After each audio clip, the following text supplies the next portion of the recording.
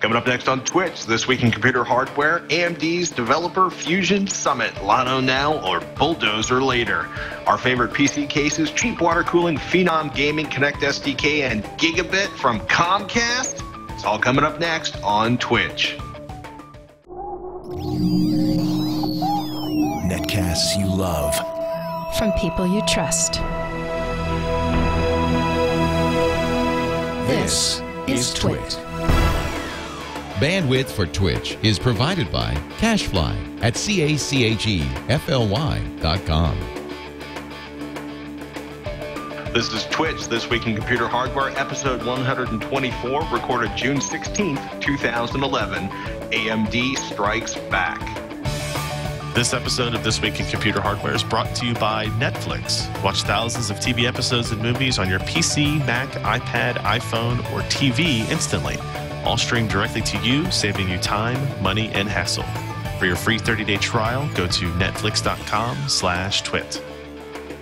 And by Squarespace.com, the fast and easy way to create a high-quality website or blog. For a free trial and 30% off your new account for 3 months, go to squarespace.com and use offer code TWITCH6. Welcome to Twitch, This Week in Computer Hardware. I'm Patrick Norton, joined as always by the man, the myth, and the legendary Traveler. I think travel is replacing benchmarks for Mr. Ryan Shrout. Where are you this week, sir? The anonymous hotel room that you may see behind me if you're watching the video version today is located in Bellevue, Washington. So up near Seattle, Washington area as well. Is this the Microsoft? Is this like Microsoft's conference or an Intel conference? Where are you at? Oh no, it's AMD. Exactly. Yes. Today, let's see, Tuesday, Wednesday, and Thursday, I attended the AMD Fusion Developer Summit, which is more or less their attempt to create a conference similar to what Intel does at the Moscone Center in San Francisco with the Intel Developer Forum.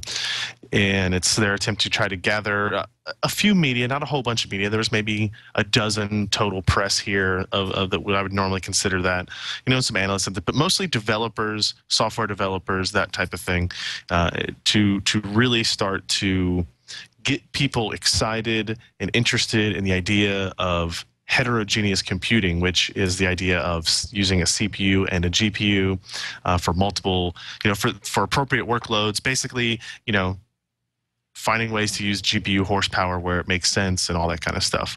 Now that they've launched their Fusion APUs on the desktop and notebook fronts, it is definitely the right thing for them to do. And so far, it's actually, or not so far, it's over now, but it was a very good conference. And some of the news bits that we'll talk about in the show today came directly from it. So.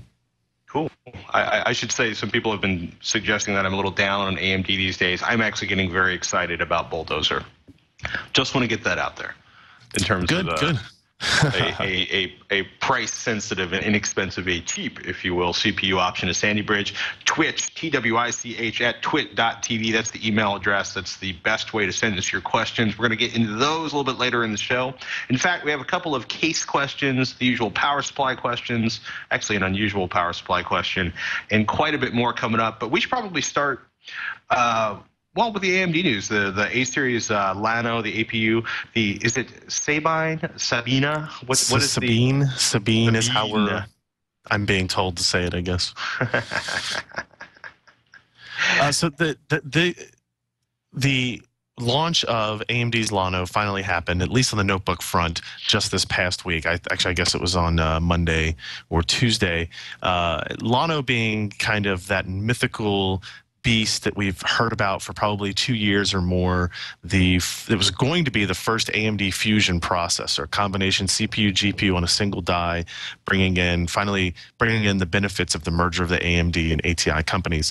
Obviously, we saw the actual first released Fusion part was the Zacate platform that was like a netbook, really, really small notebook type platform that was much lower performance than anything. It was mainly competition for Intel's Atom line and that type of stuff. But we finally saw Llano, which is a desktop mainstream design. Now, the basic specifications of Llano are pretty easy to understand if you know about current hardware. It's a quad-core processor So it has 4 cores that are very similar to what you see in today's Phenom and Phenom 2 processors. So the CPU architecture is a known quantity. Nothing really changed here. They're claiming 4 to 5% increase in efficiency per clock. So modest changes with some technical with some memory controller changes and that type of stuff. The GPU portion is basically based on the Redwood architecture of Radeon graphics cards. You can consider that something to be like the Radeon 56 series, 5000 series class graphics in this. And let's see, the specifications on that are 400. There's several different versions of it, but the one that we reviewed, the most powerful one, is 400 stream processors, or what they're now calling Radeon cores. They got to get a marketing name in there, I guess, somewhere. And the GPU clock will run at about pretty much 444 megahertz or 400 megahertz. These are all obviously depending on which individual SKUs you go with.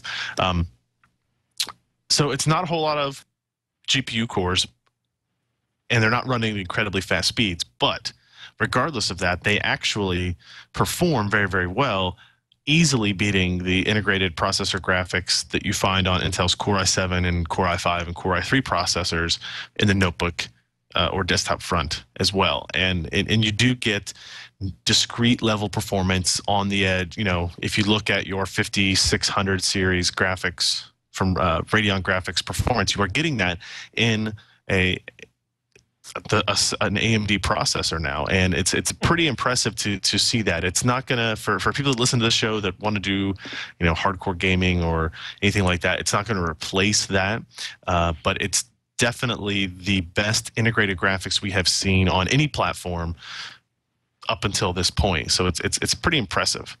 Did you get a chance to look at any of the reviews or the information about it? I mean, what were your kind of overall impressions of what you saw? I got to be honest with you. I was completely, I want to talk to you about the Trinity powered notebook that you saw demoed up there. I got to be honest with you. I was completely distracted this afternoon. You're starting to look around, you're looking at news, you're looking at hardware, you're kind of pulling it together. And I found out the SDK for the Kinect came out from Microsoft this afternoon. Oh yeah. And that completely sidetracked. Play around with that some? No, I can't hack my way out of a paper. I can't code my way out of a paper bag on a good day, much less 20 minutes after downloading the SDK for the Kinect. But it's been funny because they promised. The Kinect came out November last year. They start selling like gangbusters, and all of these crazy projects we've seen that are built around open source operating systems or Windows or anything else, they have all been done by people, kind of reverse engineering their way around and playing around with it. So back in February, Microsoft announced an SDK. They demoed it in March at Mix 11. And this afternoon, they've come out with the official SDK. Quote, provides access to Kinect's raw sensor streams, which means developers can work with the high-speed skeletal tracking capabilities, depth sensor, color camera sensor, and the microphone array, and over 100 pages of high-quality documentation and sample code to demonstrate how to use the sensor. Channel 9 has a 4-hour, which is Microsoft's dev channel, has a 4-hour broadcast. They're doing sessions on how to program to Windows using the SDK. That's cool. And under cover of darkness, quote, they have been running a code camp here on Microsoft campus for the last 24 hours. So basically, the people have been doing crazy stuff, quadricopter drones, and all sorts of really fun stuff with that. So there's a really great article. If I haven't bored everyone to tears already, check out Kinect Hackers Are Changing the Future of Robotics. It's by Jason Tan. It's up on Wired. I think it was out of the Microsoft or the Wired magazine this month. But it's really interesting, the idea that the Kinect is replacing these incredibly complicated, incredibly expensive laser arrays that allow robots to map the environment around them, but that the Kinect, this $100 piece of software or hardware, allows you to create cheaply and without wasting a lot of computational power. You basically have stereo imaging cameras that can construct 3D maps for the use of your robot. So my robot geeking is over. I'm not going to talk about the Kinect. Let us go back to AMD and the Trinity powered notebook. Well, I guess a couple of closing notes on the Llano issue, or not issue, but release. There were two things that were interesting that came out. So if we look at the performance individually, the processor performance is not incredibly impressive. It gets beat pretty easily by the performance of the Core i3 and Core i5 processors, sometimes by almost a factor of 2. Wow. It's, these are lower clocked Phenom cores as well as existing Phenom cores that have basically been released since 2007. So if you're looking at raw CPU benchmarks, you're looking at like the Core i5 2500s scoring somewhere about 34.5 gigaflops, and the AMD A8 3500M at about 18.7 or something like that gigaflops. So just under half, or just a little bit more than half rather, of the CPU performance there. And that's pretty consistent across most of our testing. The graphics performance obviously is better.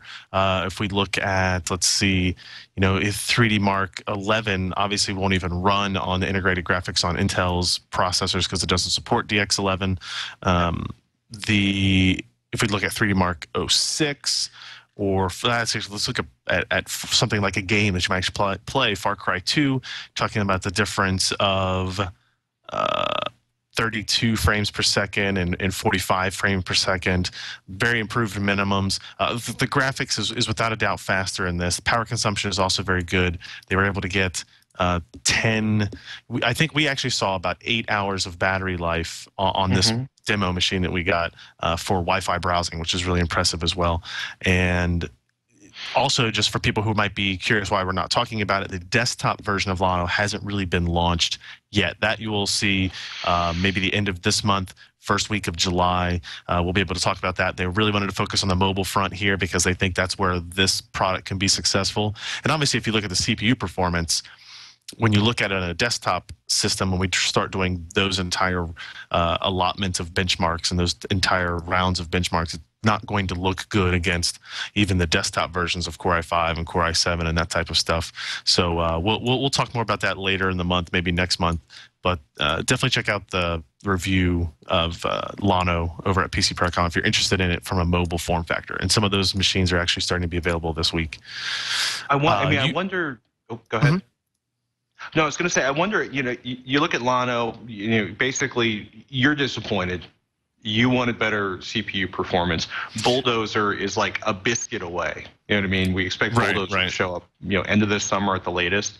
I wonder at some level if AMD is releasing this part, because they want OEM manufacturers to integrate it and use it as much as, because nobody's building a notebook at home like they're building, PC per, the PC per audience, the Twitch audience, the hard OCP, the AnandTech, whatever your favorite hardware enthusiast site is, although personally I'll suggest PCPro.com for obvious reasons, the quality, Ryan, of course. But this is not an enthusiast part. This is a part where you're installing it. This is a low-cost part. This is an inexpensive college notebook. This is an inexpensive home user notebook. I'm rolling out 4,000 PCs to the, marketing department in Poughkeepsie. Maybe not 4,000, but This is AMD. And what's interesting is I think about the biggest improvement between like the Core 2 Duo in my Beat 2 Snot MacBook that I've been carrying at work here for 4 years versus my wife's year-old MacBook Air is it's not the faster, it's not the processor in the MacBook Air. It's the fact that the GPU is so advanced. I don't have to, her old notebook was even slower than my MacBook. It had a Core Duo, not a Core 2 Duo. So she'd have like 15 web pages open, and if 3 of them had Flash advertisements, the CPU was cranking and the fan was howling, and you couldn't hear the freaking home theater system. So on some level, I don't think, we have so much, if you're not editing video, if you're not playing, Twitch-based 3D games, you don't need a lot of CPU power for basic computing. So maybe, AMD's like, okay, well, this is a nice price and position for us to be in, where we offer a little bit more GPU, a little bit less CPU, let's not talk about that, but we do it at a very attractive price. I personally, I would like a faster CPU and a faster GPU and all the battery life, because I want the horses, the guns, the girl, and the money, to misquote a really awesome Western movie. But I think it's probably going to do fairly well for AMD, and I think we're all kind of like Bulldozer. Thinking about building a system and what's the good news? The good news here is, so you mentioned briefly the Trinity. They at the developer forum here, the summit, they demonstrated a Trinity-powered notebook for the first time. Now they showed up at Computex 2 weeks ago. They held up a processor and said this is Trinity. Now they actually had it running in a mobile form factor. Now Trinity is the combination of a Bulldozer cores, quad-core Bulldozer-based processor and integrated Radeon graphics. So this is the APU that will combine Bulldozer architecture with the ATI Radeon Core architecture. So this, then obviously we always kind of say this, but the next generation will be possibly what it is that you're looking for. But it's good news. That's not till 2012 that we're going to see that part. We'll see the standalone Bulldozer processor this year, but not the combination Fusion-based part. But it was good to see a demonstration of this at the Fusion Developer Summit. It was running Windows, it was playing back video. They weren't doing a whole lot with it, but considering this is very early silicon, I think they did a pretty good showing, saying here we're on pace to deliver one mainstream consumer Fusion developer, Fusion APU per year, and that was cool. So maybe Trinity will be what you're looking for, not too far down the road. You want to talk about tablets or take our first break and thank one of our sponsors for today? I got a quick question for everybody out there in the Twitch audience. Do you care about tablets? Do you want us, because there are so many, it's kind of interesting, like RIM's obviously having trouble even with the Playbook sales recently, but we've got so many tablets coming out over this summer and into the fall towards holiday shopping season. Do you want us to be covering these, keep you on top of tablet hardware, talk about that, or is that something that you don't really think of as, it's not a computer, it's a mobile device? Although at this point, the mobile devices are getting so powerful and so, I got to say, some of the stuff's compelling. Yes. I had my hands on one of the Acer Iconias, and I was like, it's like $500 at Costco. I think it was like $400 at Costco. And it felt fabulous. The interface was working great. Do you, ladies and gentlemen out there in the audience, do you care about it? Do you want us to talk about, keep you an idea on like what you should be looking for in terms of the 42,000 not iPads out there? Right. Because basically there's two models of iPad and there's 42,000 other tablet options out there with multiple operating systems that seem to be changing by the second. If you care, let us know. Twitch at twit.tv, and we will heed your desires up to a point. Exactly. Because there's a point where you guys get really scary and we're not going there. Let's go ahead and thank the first of today's sponsors, and that would be Netflix. Netflix streams thousands of TV episodes and movies directly to you instantly, which saves you time, money, and hassle. There are several easy ways to instantly access streaming movies and TV shows with Netflix. One, you can watch Netflix movies and TV shows on your Mac, PC, or iPad, which is really cool, the new iPad app for that. You could watch on your iPhone and some Android phones too. I have the HTC Evo 4G, and it does work with the streaming Netflix capability there. If you have a gaming console, an Xbox 360, PlayStation 3, or Nintendo Wii, you can watch Netflix right on your TV that way.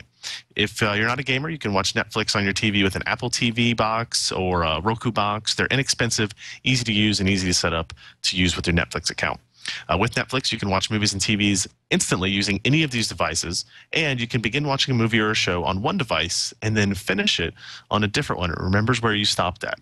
Whichever way you choose to access Netflix, you can watch as many movies and TV shows as you want, anytime you want, with one price. And you can cancel at any time. So if you don't find yourself using the service as much as you think you would, you have that capability to cancel. No contracts, no commitments here.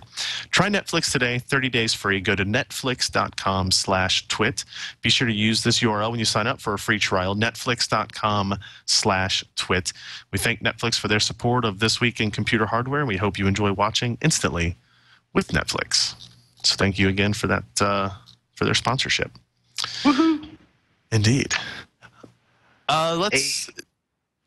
Okay. Well, I was going to say there's one more bit of news that I thought was interesting from the Fusion Developer Summit that we should at least mention here. Yeah. We're not a software show.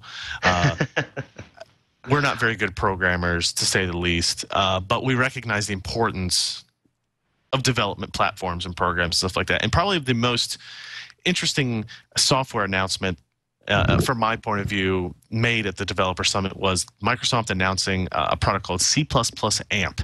AMP standing for Accelerated Massive Parallelism, which is probably just so they could find something that was cool to have, like the word AMP. What C++ AMP is it extends the C++ programming architecture into multi-parallel heterogeneous computing systems in a very, very similar fashion to what OpenCL does. So consider C++ AMP to be a competitor to OpenCL, much like you have C today and C++ and C# and all this other kind of stuff.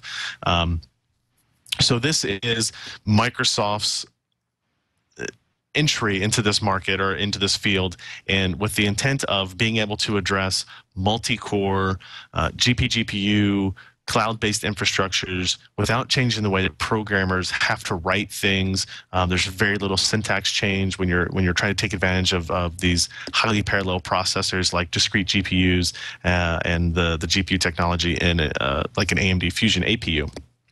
So the whole goal here is, we talk about GPU applications, and most of the time we talk about video transcoding programs or video editing programs and that kind of stuff.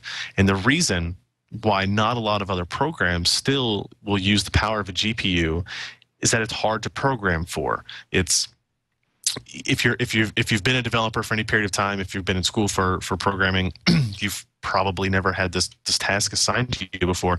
And so the idea is to have a platform that will easily extend your application, your program, across these different devices. So as the Fusion APUs and as Intel's own integrated processor graphic chips like the Core i5, like Sandy Bridge, those types of things, are extended throughout the market, Microsoft wants, everybody wants the ability to take advantage of that hardware and utilize it in the most efficient way possible. And C++ AMP is an attempt to do that by taking care of all the hard work for you, or at least a lot of the hard work. And let's see, they did some demos with it. They showed physics simulation where here it is running on just the CPU. Now we've switched it to running on just the GPU. Now here we are running on both. Here we are running on an APU and a discrete GPU at the same time. Here we are running on two discrete GPUs, all off one single compiled executable file. And that's kind of the promise of C++ AMP and of OpenCL, to be fair, is to have write once, run anywhere type of capability. And considering this was a Fusion Developer Summit, it was very big news for these guys. And Microsoft did some cool things as well, announced it was going to be an open standard. So, any compiler could implement support for the C++ AMP specification, which is good news. It'll probably be adopted more than, say, like C# was. So that it's good news for us as well, people who like hardware, because now we'll have we'll be less likely to have hardware that won't be utilized for things. The GPU can do a lot more work than it's doing today, and programming languages like this are what's necessary for that to happen. So that was it. You want to mention, I guess you had in here, T-Mobile doubling the speed of its HSPA plus 4G markets? Yeah, I thought it was kind of interesting. Two things were coming up today. Comcast made an announcement. T-Mobile made an announcement. T-Mobile basically is up to 97 4G markets, because I'm deeply fascinated and desperate for more 4G out there. But they did a software upgrade on HPSA Plus. I'm not sure if it was, because in some cases it's a software upgrade to the box at the base of the tower. In other cases, they replace the box at the base of the tower to oversimplify. But they're claiming they have doubled the average download speed. Like 10 megabits per second is now going to be typical with gusts. Some people have said, and on Gadget, they said 27 megabits per second on the Rocket 3.0 stick. So it's obviously hardware dependent, the performance you're going to see. But they basically added 42 new markets for the service, and that gets them up to, I want to say, 97. So Engadget says, quote, if you're lucky enough to call Albuquerque, San Diego, Salt Lake City, San Antonio, or any of the other 38 new spots home, you're golden. And maybe reading this a little quicker than that fella next to you. Nice. Yeah, quote, if you've missed this ship, fear not. The expansion won't be over anytime soon, as T-Mobile has its sights set on covering 190 million users by mid-year. And that's something that's kind of interesting watching AT&T and Verizon and T-Mobile and Sprint all kind of fight back and forth over the 4G market and trying to bring their version of 4G to as many households as possible, as quickly as possible, just never as fast as I would like. The thing that really kind of blew my mind, I saw up on GigaOM, is the Cable Show is an annual gathering of pretty much everybody involved in the cable industry, the hardware manufacturers, the RSOs, and all sorts of other stuff in between. And the CEO of Comcast, Brian Roberts, was showing off next generation cable broadband, which is 1 gigabit per second to the home, which of course leads to the, if you can't tell consumers 1 gigabit per second, so they said they were able to download 23 episodes of 30 Rock in 1 minute and 39 seconds over a live 11-mile cable network. Obviously, they didn't have that particular 11-mile cable network A, capped, or B, throttled. Yeah. But Ohm Malik wrote up the article on GigaOM, and his incredibly sophisticated, understated way of saying it is, quote, the cable industry is coming under increased pressure from fiber-based network providers who have the advantage of brand new networks with higher capacities, which is politely saying the fiber people are scaring the snot out of Comcast, who is the largest provider of basically the largest provider of cable modem, or I should say cable internet access over cable right now. So it's a new version of DOCSIS, which is a spec for cable modems. So what I'm really curious is whether or not that requires new hardware, and I don't think it matters because the CEO was very adamant about pointing out that, quote, our revenue per customer has gone up as we have increased speeds and better broadband, which is basically means if we can deliver more bits to the house, we make more money. And I don't know how that reconciles with the cap. But it'll be interesting if they can actually make gigabit cable run over the existing cable network without doing massive hardware changes. That's good for everybody, and I think it means that they will either offer a cable modem upgrade with a tiered service, or it's going to be a tiered. They're going to make you pay for it either way. But sure. I like the idea of having a bigger pipe with Comcast. I just want to make sure they don't leave the little tiny cap in place on that one. That would suck. Agreed. There was another bit of interesting news came out kind of in the hardware world here about rumors about the X79 chipset will have the ability to support both the 1366 and 2011 sockets. If you remember, while I was in Taipei a couple of weeks ago, we came across this.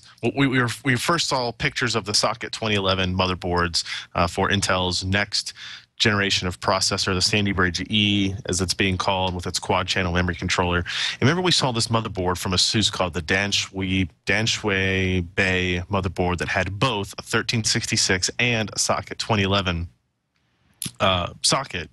A motherboard neither one of us wanted to own personally. Exactly. Well, the rumor is now that the pending X79 chipset from Intel will actually support both of those sockets. So it basically means that what the kind of Frankenstein piece of hardware that ASUS built and showed to us in Taiwan could be built. It has the capability to exist. But I think what will more than likely be the case is we will see motherboard vendors using an X79 chipset and choosing which socket they want to include on it, right? So you'll have an X79 motherboard with a 1366 socket on it, and an X79 motherboard with a 2011 socket on it. So it'll kind of consolidate the chipsets, maybe some of the motherboard options and that type of thing. It also kind of leads me to believe that there's a possibility that the 1366 socket might have more life in it than we originally thought. That maybe they're going to be releasing some more processors for that based on newer architectures that fit that socket that we didn't know about. So that's good news if you have a 1366 motherboard today. So hopefully we'll see something come out of that. I mean, do you really feel like most of the socket upgrades were motivated by actual electrical deficiencies in the socket? I mean, okay, in some cases they wanted more pins because the transistor counts were getting so ridiculous. But did you ever really think that? I don't know. I think a lot of the socket changes are just to force people to upgrade motherboards and chipsets. Is that just entirely too cranky even for me? it might be a little bit because I think some of it might be. I think almost all of it would be electrically related, right? So if you look at AMD's had probably the most stable socket platform, and they still have been changing it. 940 to 939 socket AM2, AM2 Plus, AM3, and now an AM3 Plus. But they have a lot of backwards compatibility. I think if they planned out better, they could probably have prevented some of that. But I do think that it was more electrical issue because anytime you add a feature, move something around, then you change what electrical properties, what kind of memory output pins you need to have, that type of thing, power input or output pins you need to have. Because if you look at it, even if you look at the new Llano processors that are coming out, they are a completely new chipset as well. So, and that is because they had to reroute pins for display outputs and all that kind of stuff that they never had to do before. So that might be a more extensive case than we might normally expect to see. But I think you're not being totally pessimistic there or whatever, but I think it could have been easier over these generations to do that. So it seems like every so often I'm just staring at a motherboard and thinking, really, you couldn't put that processor on this board that I already owned? So yeah, we should probably take a moment to thank the fine folks at Squarespace who are bringing the show to you today, along with Netflix. Squarespace.com. Squarespace.com is the fast and easy way to create a high-quality website or blog. They have an easy-to-use user interface for creating and managing a website or blog. They're optimized for both beginners and CSS experts. So if you want to get down into the nitty-gritty bits of the code, you have that capability, although it sounds like Patrick and I won't be the ones doing that. There are hundreds of design templates to choose from, and you can customize any of them to fit your needs. So you can start with a template, edit from there, modify however you want, no problems. They have an iPhone and iPad apps for updating your blog on the go. They have online resources and special support team to give you personal help 24 hours a day, 7 days a week. It's an all-inclusive service that includes several modules to build your website, like a blog module, a form builder, Flickr photo display, Twitter widget, those types of things. They have social media connectivity in there, so that you can connect your website visitors to any of your pages or accounts on Facebook and Twitter. It has Google Maps, a whole lot more. It also does website tracking, so you know how many times your site is viewed, and it has built-in search engine optimizing. Its permission access handling is included if you want to have multiple people writing and editing on this blog. It's built on a cloud architecture, which means you have benefits for speed and stability. If you get a lot of traffic, they have the capability to expand the amount of processing power that your site has access to, so you don't have to worry about going down when you get a lot of traffic. You can and should use Squarespace for all of your website needs. Build it, host it, update it anytime. For a free trial, we're going to implore you to go to squarespace.com, sign up for a free account. No credit card is needed. Just try it out and start building your website right away. And then if you decide to purchase it, if you use offer code twich6, you get 30% off for 3 months. That's squarespace.com, and if you use offer code twich6, TWICH, the number 6, you can get 30% off for 3 months, and I think you will enjoy the product they're offering there. And we thank squarespace.com for their support of This Week in Computer Hardware. Woohoo! Let's jump into our emails, I guess. Again, just to reiterate for the third time, I think today, twitch at twit.tv is the email address. Send us your questions. If you have maybe an interesting project that you've worked on, that you already have the solution that you think other people might be interested in, maybe you don't even have a specific question, feel free to send some of that in as well. We're always interested to see what our readers and listeners and viewers have come up with. So let's take this first one here from Bruce.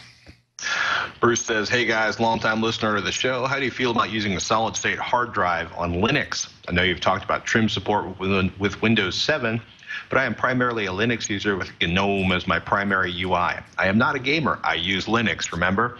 But I wonder what sort of benefits I could get if I upgraded my 9500 GT to something more modern. Any suggestions? Wow, his GPU is actually considerably older than mine. I don't know what benefits. I mean, if he's not a gamer, and he's not doing any kind of 3D modeling or anything like that while in Linux, if the 9500 GT does all the acceleration, I mean, you might check and see if GNOME has any kind of added performance benefits of higher end graphics. You might see maybe they implement some kind of UI enhancements or changes if you update the version and then have a better graphics card.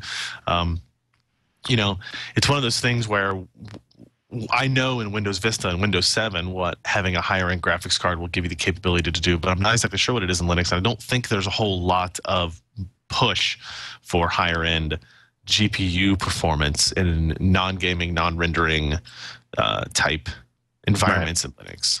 Well, it's funny because like 2D computing doesn't really stress GPUs. And when I say 2D computing, I basically mean 99% of when you're staring at a screen until you get to the Windows 7, the Aero UI, where you actually have physical 3D rendering going on. You know, because back in the day, they used to cache graphical elements for the 2D rendering of Windows to take that off of the CPU and bring, you know, the Windows to you faster. That's what the video card was doing. It was specifically engineered, you know, first to bring video, then to bring the video faster, and then 3D comes and everything changes. And if you are not, you know, this is probably something we say, hey, if you're out there running Linux, if you're out there running any other open source operating system, let us know if you're seeing any benefits, you know, to, you know, what 3D acceleration, or is it taking advantage of the GPU to do other things the way, you know, video acceleration and stuff like that. True. True. To go back to the first part of that question, I love using solid state hard drives on anything that can access them. You know, in terms of, you know, and I know a lot of people who develop, I think the worst case scenario I've seen is a buddy of mine who started dual booting Windows on his, you know, Linux notebook to try to figure out a way to apply trim. Of course, it doesn't work, right, because the partitions are separate, but the, which he of course discovered later on, but the, I can't believe the open source community hasn't figured out ways to or at least begin optimizing. It's funny because I was sitting here furiously in pre-show trying to find some references on that, but I would be shocked if nobody's doing anything with trim under Linux. Yeah, I don't. Trim on Linux, know if that's kernel the case. newbies. There you go. Almost 8 months old. So Storage, Satage, add translation for SCSI write same, aka trim support, add driver for Mac IO IDE controller driver. You know, I think at this point, unless there's something I missed in the last release of Ubuntu, which is entirely possible, I don't think it's, you know, the open source operating systems sort of catch up to hardware, but it's kernel team specs. If it's not there, it probably will be soon. The other option is to use a drive that does self-correction. I think the C300, the Micron-based C300 and C400 drives have that capability. So you can do that as well. But I'm trying to think here. I don't want to give any wrong advice, because if you get an SSD and install it and then you upgrade your kernel later down the road, or the driver that has trim support in, I don't know if it immediately starts working or if you have to reinstall your OS or something like that.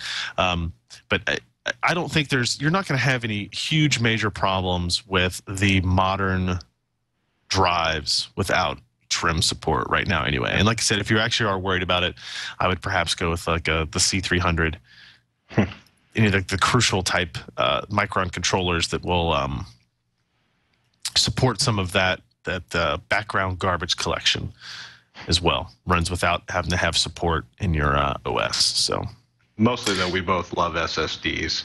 No matter what you paid or did not pay for your operating system, I think it will make you a happy, happy critter, Bruce, in a way that a GPU is very unlikely to. Indeed. Arun had a great email about building a Phenom gaming system. He says, initially, I settled on a Phenom 2 X6 1100T or 1090T with an AM3 Plus MOBO, AC 6870, and 8 gigs of RAM. However, I have read that the Phenom 2 X4 965 performs at a similar level as the higher-end 6-core CPUs AMD has to offer. I was wondering if you would recommend getting the X4 965 and saving the 30 or 50 bucks, or if the 6-core CPUs will provide better gaming performance now and down the road. All of my heavy use will be in gaming, most notably the upcoming Battlefield 3. As a note, I chose an AM3 Plus motherboard so I could upgrade to Bulldozer a few years down the road. Good thinking. Also, if you have time, could you recommend a good case for a beginner builder in the $100 to $120 range? Thanks, Arun. So, I'm just trying to look up the specs here. So the Phenom 2 X4 965 is an older processor. In fact, I'm looking at the Newegg page for it, and it appears to be deactivated. So this is a quad-core processor that runs at 3.4 gigahertz, 45 nanometer process tech. The Phenom 2 X6 1100T is 3.3 gigahertz with 3.7 gigahertz turbo clock, so it'll go up to 3.7, but it's 6 cores, and it's $199. So two things. One, the X6 1100T will be faster than the Phenom 2 X4 965 because it's running 50% more cores at 100 megahertz less clock speed at the worst, and up to a faster clock speed of 3.7. Right. Now, if you can find these Phenom 2 X4 965 still and they're on sale, and it's $100 or something like that, then I don't have any problem with you going with that, especially considering that your main target here is gaming. Battlefield 3 will take advantage of multi-core processing without a doubt. Will it take advantage of 6 cores over 4 cores? Will you see any kind of performance advantages from that? Tougher to say. If you plan on doing anything in the background while you're playing Battlefield 3, then I would see that option as well, or that it would actually help you out there in that case as well. But yeah, I don't. I mean, he says that Frostbite 2 engine. Oops, sorry. No, I was just gonna say he says that he heard that it will have the Phenom 2 X4 will perform at a similar level as higher end 6-core CPUs, and it depends on what that workload is, but it can work out that way. So, no, it'll be interesting. I mean, Frostbite 2.0 is the engine behind Battlefield 3. I guess technically they haven't released the exact specs for Battlefield 3, but people know what Frostbite 2.0 is going on. So, the recommended CPU is a quad core. I think, I'm torn. Part of me is like, if you plan on doing any video editing or you'd like to run 82 things simultaneously, an extra 2 cores would be nice, but 30 or 50 bucks could make for more memory. Do you think 8 gigabytes is too much? Should you go with 4 gigabytes or?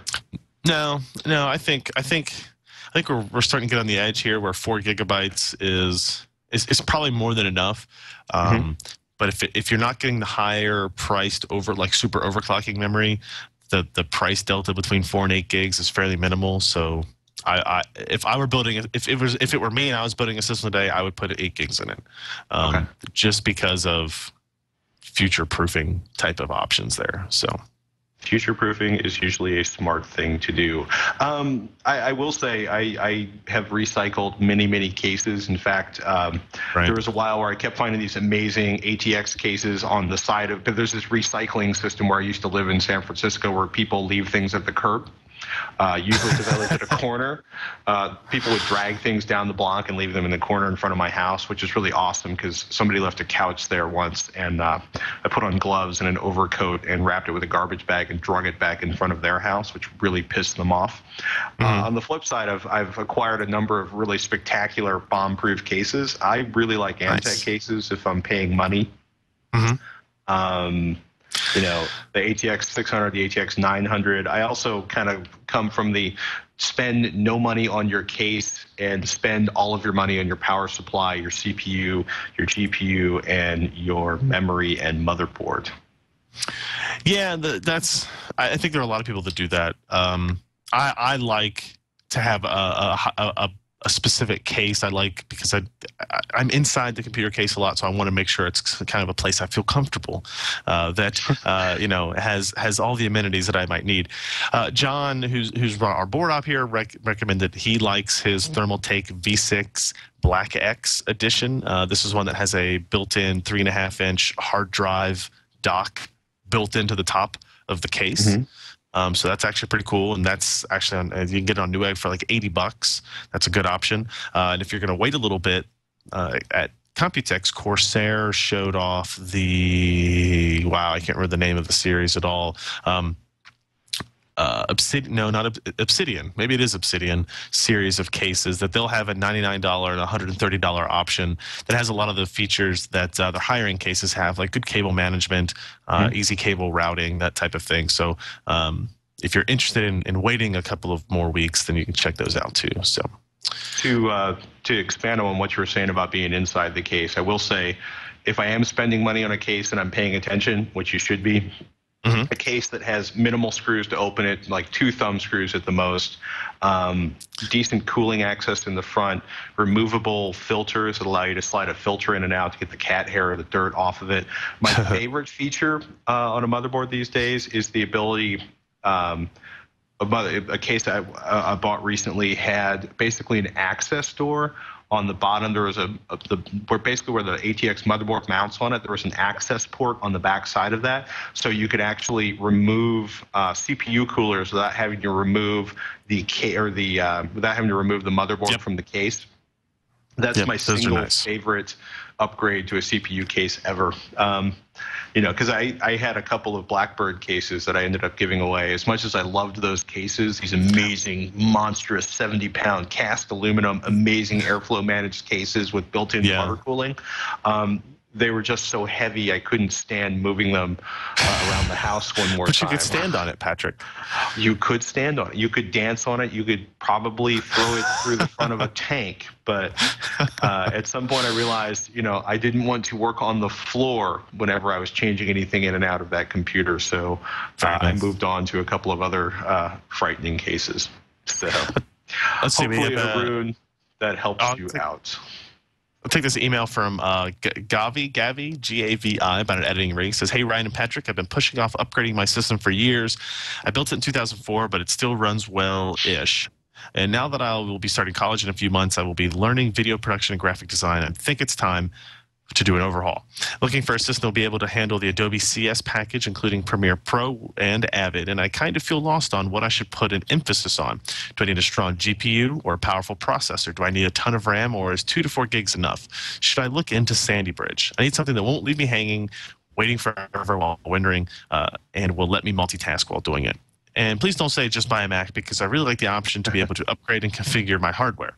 Also, the iMac 21-inch cheapest costs $1,800 and goes up to $5,400 for the 8-core Mac Pro. Cheers from Israel. I guess the first thing I'll say is I don't know if we've ever said just buy a Mac on this show. So no issues there. The only reason anybody will tell you to just buy a Mac for video editing is because Final Cut Pro only runs on the Mac, and Final Cut Pro has become a de facto standard in a lot of actually Hollywood movies and television editing facilities, because it's so much less expensive and it's still so capable compared to a lot of the traditional Avid would be platforms. But yeah, I'm with Ryan. I don't think I personally would love to see our department move from Final Cut Pro to Premiere as part of the hardware savings, and because I think some of the management on Premiere was actually thought out rather than sort of kludged together at the backside. Right. Some of that's changing with the new release of Final Cut Pro, but I can also think of myself being beaten to death by a couple of our editors because they've spent the last 4 or 5 years of their lives working 40 or 80 hours a week inside of Final Cut Pro, and they know how it works, and they know how to fix it, and they know how to make it faster, and they have templates built, and they have all this cool stuff going on. So for them, moving from Final Cut Pro to another platform is frightening and scary, and would involve giving up a lot of things they have done to learn how to edit faster. So yeah, we're not going to say just buy a Mac. No, unless I think for looking at the actual hardware that you should be looking at, yes, you should be looking at Sandy Bridge. For the Adobe CS, including Premiere Pro and Avid, the most important components are your processor and probably memory. The more powerful processor, the more threads it can handle at one time, that's when you're going to see the most benefit. He didn't really give us a budget here, so look. If I were building a new one, I would maybe look at, whatever the Core i7 2600K, which is a quad-core hyper-threaded part. That's going to be very, very fast for video encoding. You can get a GPU that is capable of doing encoding and stuff, but I'm still kind of, I don't want you to spend a whole lot of money on a Quadro or a FirePro card unless you're going into college. You're not doing this in a professional setting yet. So I think those are a little bit overpriced. You could do some research and find hacks that will let you use, say, a GTX 580 or GTX 570 as a GPU accelerated component in Adobe CS5 and CS 5.5. So you might want to look those up and see which of those hacks, which GPUs those hacks will work with, and buy one of those GPUs so you have that capability. And in terms of memory, no, 4 gigs. If 2 to 4 gigs is not enough. We just recommended to the previous person that they get at least 8 gigs, and I recommended you, especially doing video editing and Adobe CS work at all, you have a minimum of 8 gigs in that machine as well. Memory is always important for editing in those types of devices. The more memory you have, the less it has to go to disk, and even if you're using SSDs, that's way slower than what you're getting out of memory. So that's kind of a general idea of where I think you should go. Unless you had like a really tight budget, then we might have different options. But I think, especially if you built your system in 2004, you're going to be really impressed with what you get out of building a Sandy Bridge system of any configuration type today. 4 gigabytes, 2 gigabytes, 8 gigabytes, you're going to be freaked out. Yeah. Definitely go for a larger than 4 gigabyte system for video editing. Nick has a question about the GTX 460 GPU and the Xbox 360. He says, hi guys, at the age of 41, I'm finally getting into gaming. I started my PC gaming adventure with Portal 2, which I enjoy immensely. I have a DIY Core i7 box with an NVIDIA GTX 460 video card. As I browse gaming websites, I am told that my video card is utterly lame. However, I find it hard to believe the $200 Xbox 360 has a better video capability, yet it seems perfectly capable of playing even the latest games. What's the deal? Please enlighten me. Thanks, Nick. He also adds, by the way, I totally blame you guys for fueling my need for upgrading my PC like all the time. Man, the gaming forums, it's a lot of what I like to think of as locker room talk, or like desert racing forums, or the worst ones are car forums. Like, oh my God, dude, he ran like your vinyl 2270s that are like totally not appropriate. And it's like he won the world championship on them, really. I don't know. I think of the Jackie Stewart was being interviewed by some jackass at a car magazine. Jackie Stewart, of course, having won several world championships, Formula One world championships, and somebody was like, you don't brake the right way when you're going into turns. Bob Bondurant says, and Bob Bondurant's a very talented, teacher of race car driving, and Jackie Stewart's like, when Bob Bondurant has won, umpteen world championships, and he can tell me how to drive. Fair enough. People talk smack in the forums, people talk That's smack. What's happening here. The Xbox 360 it's a valid gaming platform. It is one of the two largest gaming platforms on the planet when you're talking about consoles. Compared to the PS3, it is nearing the practical end of life for its graphics. The PS3's got some more room left, but saying that the Xbox 360 is going to kick your PC's ass, well, maybe if your PC has like 6-year-old graphics. The GTX 460 is not that old. If somebody tried to, I don't know if this is if it's just worded badly, but if somebody tried to tell you that the Xbox 360 graphics was more powerful than the GTX 460, they're wrong. And when you say that the Xbox 360 has no problem playing the latest games, that's true, but it doesn't play them at the same quality settings necessarily that you're running on your PC games. It doesn't necessarily play them at the same resolution as well. The GTX 460 is still a good video card. Doesn't really matter if somebody tells you what GPU you have is lame. If you're playing on it and you're happy with the performance you're getting out of it, and if you're playing titles especially if you're playing titles like Portal 2, you don't need much more than a GTX 460 to play that game with all of the settings maxed out. Now, that being said, if you're going to play like Battlefield 3 coming out this year, then you might, if you want to get the best possible image quality settings, then you probably will want to upgrade. But you don't have to spend a whole lot of money to do that anymore. If you spend $250 on a graphics card, you can get really, really good options. The 6950 from AMD's Radeon collection, or like a lower end GTX 570. Those types of things are all accessible easily. But I mean, the GTX 460 is still a heck of a card, and there are a lot of people playing games today on a lot lower end parts than that. Absolutely. Yeah, I'm just, everything that Ryan just said, people like to talk smack about other people's hardware and software. The reality is there's a lot of people, if you're not running 3 monitors or like a 30-inch monitor running at 2500 by 1900, you don't need a gigantic GPU. Unless you're going to turn everything on, it's just people. There's a lot of people who have more hardware than their monitor can handle.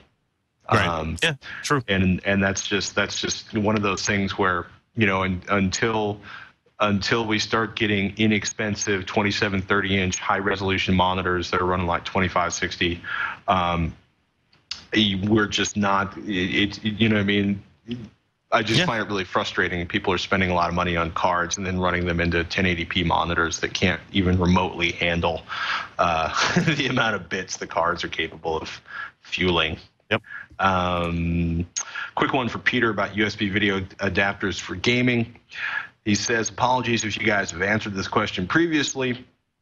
Can you advise if it is possible to use a USB to video adapter for multi-monitor gaming? My guess would be no, as I expect these actually work as a discrete video adapter, and thus a game won't work across multiple video adapters, sans SLI or Crossfire, but thought you would be able to confirm. Thanks in advance. Love the show. Cheers, Peter in New Zealand. Yeah, DisplayLink technology is cool. They basically own the technology that turns a video signal over the USB port into an HDMI or a VGA or a DVI signal that your monitor can interpret. And generally speaking, they are not appropriate for high-speed, high-resolution Twitch gaming. Correct. I mean, you might think that the GPU, if you've got a display that's not hooked up to your graphics card, with very few exceptions, the GPU is not powering the screen that is being shown on that, right? So if you're using like a DisplayLink output, it doesn't have the capability, doesn't have a graphics technology to really render games and stuff really well. So it doesn't simply act as an output device. It's also doing actual graphics work on that chip. So I think we had this question a couple of weeks ago where it was like, pretty much, I mean, if you're doing 2D gaming, if you're playing pinball type games on Steam and that kind of stuff, you'll probably be able to get away with it. If you're doing anything that is 3D related, very much not recommended. Right. Yeah. I just want to make sure we've stated that abundantly and clearly, and I promise we will not bring it up again. For a while. For a while. For a while. You want to take Roderick's question? Yep. Yep, we've got one more email to get to. It says, great show. Patrick, keep your head up. The dental work will be done just as you have to start paying for braces for the kids. Well, that's good news. I want to get rid of my cramped old eMachines case that houses my system because I ran out of money and said, what the hell? I can't fit a video card in the case, and my onboard graphics are reaching their limit with my MATLAB programming. My motherboard is ATX sized. How big a pain is it to switch cases? What advice do you have for doing it? Any recommendations? Finally, what is the best off-the-shelf liquid CPU cooling setup you guys would recommend? My stock fan is way too loud. Did I mention I ran out of money? Thanks, Roderick. Okay, first up, yes, moving to a new machine is always nice. It is pretty much as complicated as building the machine the first time because you have to remove everything from inside the case, including the motherboard, and then transfer it piece by piece into the new case. So it's almost actually more complicated than building a PC for the first time. Although, and it basically depends on is getting the stuff out of the packages from the manufacturer harder, or getting the stuff out of the existing PC. At least the stuff's clean when it comes out of the plastic from AMD or Intel or Seagate or Western Digital or who have you. ATX is the most common side of motherboard. We talked about ATX case recommendations earlier in the show. So finding an ATX case will be easy. Switching cases, if you've never built a computer before, give yourself 3 or 4 hours and a kitchen table, preferably with something thick and padded on it, because there's nothing more embarrassing than finding you have destroyed the surface of the formal dining room table because somebody leaned over on the motherboard and all the little tiny pins on the on the bottom of the motherboard on top of the incredibly expensive dining room table. Personally, if you're mentioning I ran out of money, I would go for a air cooler rather than a water cooling system, because air cooling is a lot less expensive and astonishingly good and astonishingly quiet. I've got a Thermalright Code Gauge True Spirit in my main system, which is awesome because it made my CPU fan, it's much quieter than the original CPU fan I had, and it's not awesome because now I know how loud the the case fans are in my Antec 900 system. Nice. For liquid CPU, for a pre-made liquid CPU, there's probably only one name that's currently shipping. And of course, I can't find the current price on it. You talking about the Corsair items? Yeah. Is anybody else shipping a sealed system right now? Yes. You've got Acetech and Cool It that actually manufacture the ones for Corsair. I think you can get those for like $60, $65 now, right? Okay. If you get the less. You don't have to get the newer, higher-end ones that are going to cool. You can get the Corsair H60 for, $69. So it's a little bit on the high side for your processor cooler.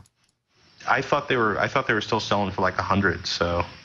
Oh, okay. And actually, the H50, which is the original one, is $49 at Best Buy's website. So you can even get it cheaper than that. So. Hey. Yeah, it's Newegg has it for $69. Best Buy, which is a little bit unusual, has it for $49.99 on sale. So that's definitely going to be quieter. It's going to have at least the efficiency of some of the better air coolers as well. So, and not that much more expensive than the $40 Thermalright Code Gauge True Spirit I was mentioning. Right. Yeah, exactly. Wow, there you have it. Twitch. At twit.tv. That is the email address to find us. You can also find us on the Twitter at Patrick Norton, at Ryan Shrout. Mr. Shrout, when you return to beautiful Kentucky, what will we find on PCPer.com? Wow, it's been so long, I don't even know if I still run a website. I know we're going to start testing the desktop versions of Llano, and we'll probably have several of those motherboards up as well. We are finally going to have some additional phone and tablet reviews, BlackBerry Playbook, Nexus S, things that we have talked about on the show before, but we definitely have a lot of that coming up. And I believe we're going to have some follow-up. Oh, one thing we didn't talk about this week that we learned about at the Fusion Developer Summit is AMD gave away a good amount of information about their upcoming graphics architecture that will be released later in 2011. So we'll talk about that next week too. And what do you got on Techzilla or HD Nation this week? Next HD Nation coming up on Tuesday next week. We have a sad story. A young man's college apartment was broken into. They stole everything. I think he literally has like 2 pair of pants and a couch left. So we talk about the best $500 HD TV out there.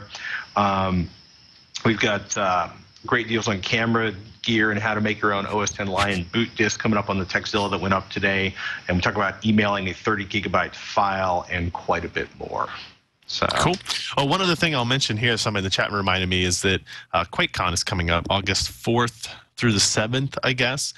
We will be hosting a PC Perspective hardware workshop there again. So if you're in the Dallas area or just want to go to a giant like 1,500 person LAN party, go to quakecon.org and check it out and sign up and see what you think. We'll be there. PC Perspective will be there. A lot of hardware companies and stuff will be there. This should be a good time. Just want to get that news kind of out there and circulating before we get too close to the event. Plan your travel now, ladies and gentlemen, to hit QuakeCon and touch Ryan. Just gently, please. I'm fragile. That's it for this edition of Twitch This Week in Computer Hardware. I'm Patrick Norton. And I'm Ryan Shrout. See you next week on Twitch.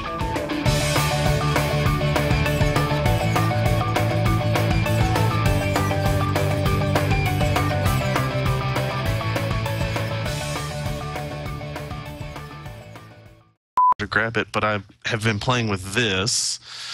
The ePad transformer from ASUS.